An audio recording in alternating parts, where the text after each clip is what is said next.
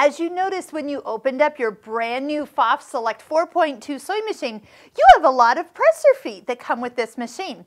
And one thing I love about a Pfaff is how easy it is to take a foot off and on without needing a screwdriver. So the easiest thing to do is actually just kind of take on both sides and push down.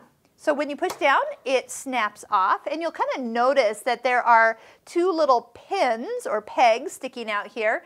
And if you look right underneath where the needle is and where the foot attaches, it's kind of just super easy. Now to put it back on, you can actually lift the foot and kind of lift it up into position, or you can even lower the foot. So you can, here, let me get my hand out of the way. Here we go. You can lower that foot and it will click into place. But pretty much once it's attached, but it's easy to pull it off with a little bit of force, don't be afraid, and to get it on and off or to change your feet. It is really easy to do. So check out all the accessories. We have videos on all these feet that came with your machine, and now you know how easy it is for when I'm switching them out, how easy it is for you to do the same.